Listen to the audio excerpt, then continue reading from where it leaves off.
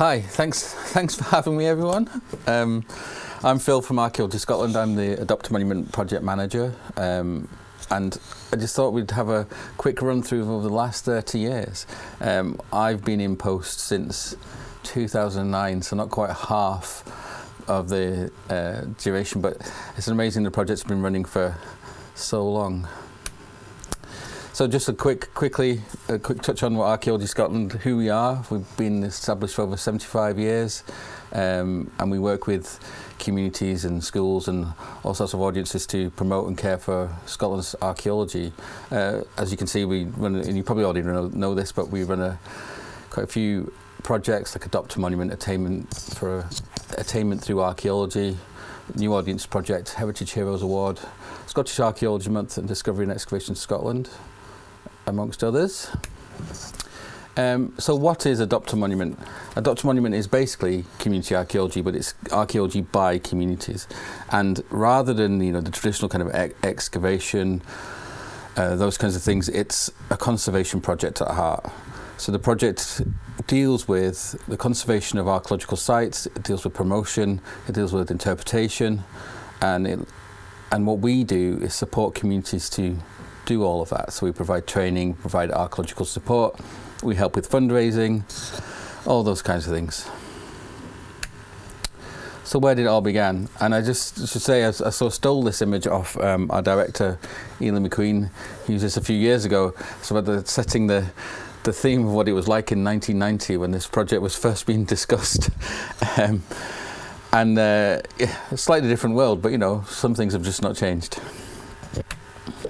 And the first project was started to be delivered in 1991 by Peter Yeoman as part of a pilot project for Adopt a Monument, Carden Tower over in Fife, which then opened a year later in 1992. There were a bunch of other projects, and there's quite a large concentration in Argyll, as it turned out, in the early 90s, which would repeat itself in the early 2010s, strangely. And yeah, so just the history of the early days is quite simple. It's quite straightforward. There was a consultation. The first project was run by Peter, as I said, and then there was a group of other projects, at least one a year, but not 2 or 3 each year. And if you're out in Argyll, if you go by Brainport Bay or Adnadam, you'll still see they're up and running and great places to visit. And then there was a little bit of a lull. It turned out that the actual providing support for these projects and delivering them was actually quite time consuming, and the CSA, Council for Scottish Archaeology, as we were at the time, didn't have the resources to support it all that much. So there was some support continued until the late 1990s, and then it was slowly dropped. But what happened next was Ollie Owen at Historic Environment Scotland suggested that we look at starting the project again, and our director Eileen McQueen took that on board. There was a report commissioned, a consultation, and funnily enough, I was at CFA Archaeology at the time when they looked into some of the findings of the early Adopt, and I remember commenting on some parts of the report that Mel at CFA pulled together. So it's quite funny. But then eventually the funding was found for a member of staff, and the project was relaunched. And Helen Bradley came into post in 2006, and over the next 3 years delivered 12 projects. As you can see from the map, they're quite widely spread out. We've kind of moved from the Argyll base, although there's still a couple in that region. And again, there's some lovely projects. If you think of in Dundee at Balgarthno Stone Circle, it's a stone circle that was basically it had issues with antisocial behaviour. People were setting fire to the standing stones and firing fireworks at them, that kind of thing. And yeah, the groups cleaned the site up. They erected a fence, new interpretation, a wildflower meadow, and since then the park has been re-landscaped to reflect a kind of more Bronze Agey feel, and is used now as a place where families go and the zoo visit every year. It's quite nice, and there's a few of those projects that are still like that, and others like Coldingham and Assynt, Bresser, who went on to be bigger projects in their own right, and they're still going strong in various guises. And then you get to me. I was appointed on a 9-month contract initially to look at the funding for the future of Adopt a Monument, which is what I did. We eventually received funding from Historic Environment Scotland and the National Lottery, as it was at the time, to work over 5 years to increase the scale of the project and to diversify the audiences in some way. So we looked at the kinds of things we could do with heritage, and just looking at some of the pictures there tells a story. We've got the group of people looking over the sea at Ardnamurchan, looking at the project they're doing there, but also looking over at a project where we delivered on Mull. Hope Cairn, the notice board, which I have to thank Trevor Cowie for how he supported me in the early days and was a great advocate for the project. And on the bottom right there was us out at Torwood Rock, which again, a huge support from Matt Ritchie at Forestry and Land over the years. So we've been very lucky, and the project we had to come up with a group of projects that were ready to go and convince the funder that there was demand without having any resources to actually deliver these projects if the funding fell through. So I was incredibly lucky that groups like Kildavie on Mull and Ballastgate on Mull and other places were able to work with me on that, and yeah, we managed to get it off the ground. And this is what we delivered over those 5 years, and I'll go into some of that in a little bit. Just the type sites that were adopted over that period. You can see there's a lot of graveyards. People are very keen on graveyards. Cairns are quite popular too. But a lot of the projects turned into wider landscape studies, in actual fact, which is very nice. And as I said, what does the project do? Conservation of fieldwork. Provide support around those issues, really. So these projects here show that in some ways we worked with. This is again the top left is a people surveying, field survey and site recording up in Ardnamurchan.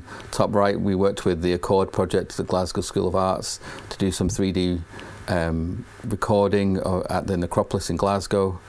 The bottom left is Haley's Cairn in Largs with vegetation management and some other issues which are ongoing. Actually, there was some recent vandalism at the site of the cairn, and we've just been out working with the council to try and resolve some of those. And bottom right is the old kirk in Kilhowen, which we helped repair the lintels above the doorways to make the site accessible again, as it just become a little bit unsafe. And just to give you a more detailed example of how that actually worked in practice, one project, Carnglass, up in the Highlands on the Black Isle, is a chambered cairn. It had been excavated previously, but there was debris in the chamber, in the burial chamber, and one of the stones had fallen over. So we had permission from Historic Environment Scotland to reinstate that stone, make the site presentable. We replaced the boundary fence, we installed some interpretation. It's a really nice example of how the project worked in practice. The site looks better, is conserved, stabilised and promoted to the public. What else did we do? We looked at partnerships and employability.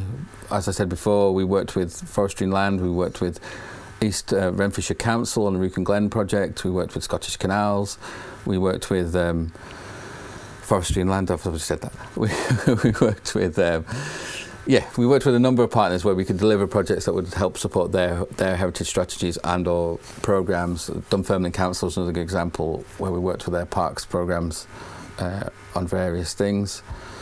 And that spawned a few kind of side projects, if you want to call them that. Canal College is a good example, set up by Scottish Waterways Trust and Scottish Canals. Later taken over by Keep Scotland Beautiful.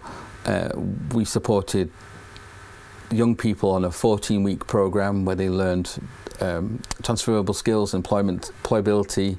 They learned about archaeology, they learned about traditional skills, and they learned about natural heritage. and for each of those programs, each of the 36 programs that were delivered, we delivered 3 weeks of archaeology, whether that was excavation or survey, etc. Fantastic programs. And the initial evaluation, 70% of the young people went on to employment or training. They've just finished their last program, and hopefully they'll have similar numbers for the rest of that. And one of the outcomes of that for us with Adopt a Monument and Archaeology Scotland is that led to our own Attainment Through Archaeology programme, which we're currently delivering across Scotland. And what else? We also tried something new, or at least for us. Engagement projects, outreach projects as we were called at the time. We worked with Women's Aid in the Highlands, Crisis in Edinburgh, Barnardo's in Falkirk. Also charities like that where we could support their users to have a bit of respite, learn something new, get involved in archaeology. And whilst at the same time, expanding our audience, learning more about how we can support different people, to engage with their own past. It's their past after all. A good example of that is Play in the Past in Glasgow, where Glasgow and Edinburgh, where we investigated 2 football stadiums, Cathkin Park in Glasgow and St Bernard's at George V Park in Edinburgh. And just engagement projects where we use the kind of hook of the sport to get more people involved, and that in turn spawned the New Audiences project, which is ongoing currently, and we've just completed some work over at Hampden Bowling Club in Glasgow. And again, this is about supporting marginalised groups or new audiences, just to spread our engagement and see what we can support people to do. There's a bigger concern around well-being, health, and skills in wider society, and we think that we can support that through our projects. And as I said, we just completed some work there at Hampden Bowling Club, looking for the very first international football stadium in Glasgow and in the world. And we had 11 people from 11 different countries on site, had a lot of local partners involved. We found some nice archaeology, and it was a great project for just inclusivity and bringing people together, and we hope to do more. And then developments were around Adopt a Monument itself. As I said, the Cairn Glass project is a great example of how projects can work and be successful. But there's also other things that come up from time to time. Our long-standing work in Ardnamurchan meant that we had a great relationship with the community, and we were able to work with them to address their own community development plan and some of the issues that arose in there around, people learning about their heritage, creating more opportunities for tourists and for visitors, those kinds of things. And so with funding from the ERDF through Nature Scot, the Natural Cultural Heritage Fund, we were able to start a kind of slightly larger project where we'll deliver 10 Adopt a Monuments on Ardnamurchan itself over the next 2 years. The Rewar West.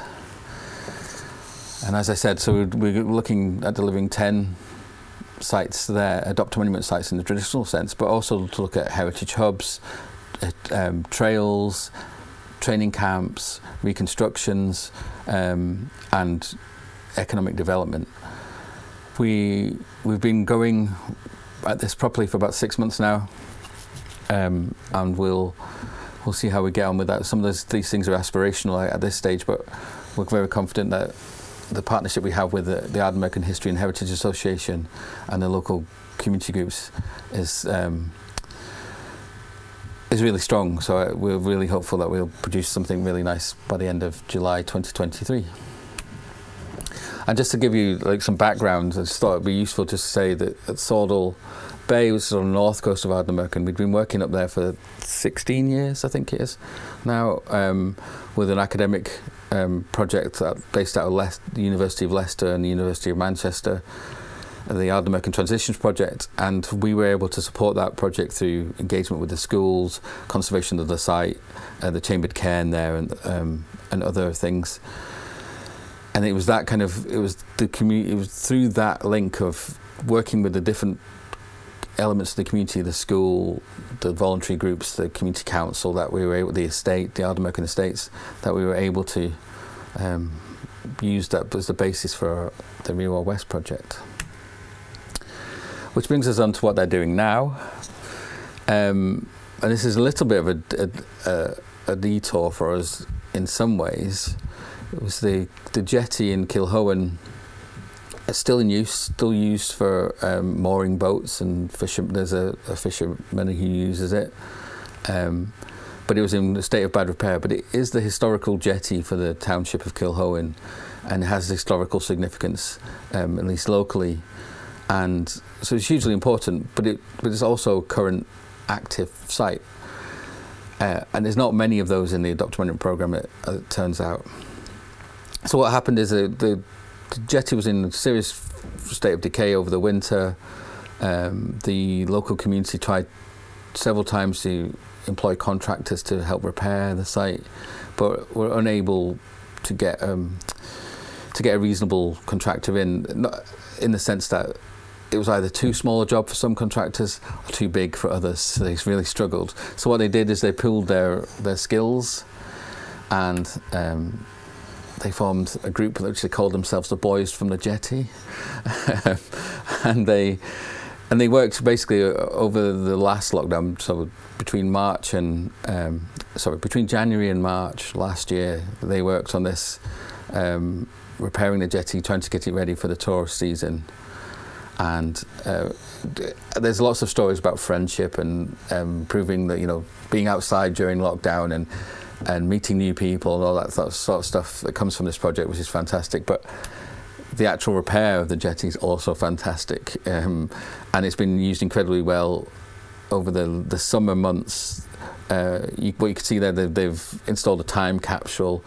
The kayak club is now using the space to expand their storage and other things. And if you were there over the summer like we were, there were people swimming off it, fishing off it. There were lots of boats mooring up.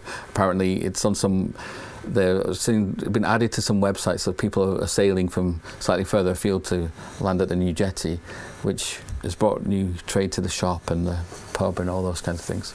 So it's a really good example of a new project that came out of this programme, trying to address this kind of slightly wider issues, conservation on one hand, but then how it impacts the community on the other. Yeah, so just in summary, really, we've completed 115 Adopt a Monument projects over the last 30 years, delivered 25 engagement or outreach projects, 10 partnership programmes. There's 2 international Adopt Monuments, one in Ireland and one in Finland, which have in turn have spawned other programs. So there's now in Finland, instead of just being in Tampere, it's also in Helsinki, and I think there's talk about it going north. We discussed projects with Finland and in Finland, I've always said Finland, Norway and Bosnia. So, you know, there's the models being used elsewhere is really nice. We've supported 42 employability programs, 36 at Canal College and 6 others. And as I say, I like to think of it as the Adopt family now, although, you know, there's a wider Archaeology Scotland stuff, the New Audience Project, ATA and the Rewa West, and we've raised over £2 million for these projects. But we're still going. It's not just in Ardnamurchan that we're delivering stuff. We have projects at Temple in Midlothian, Ayton in the Borders. Oh my God, I'm going to get in trouble now. There's lots of sites. We're currently delivering, I think, including the 5 in Ardnamurchan for this year, we're currently delivering 13 projects this year, which is brilliant. The demand is as high as it's ever been. I think part of that is because of people want to go out and do something nice because of the lockdowns ended, but also I think groups are just really interested in heritage, which is very, very nice. So yeah, that's it. Thank you very much. I should just thank the funders, particularly Historical Environment Scotland, all the staff that have been involved over the years, and most importantly is all the participants. Thank you very much.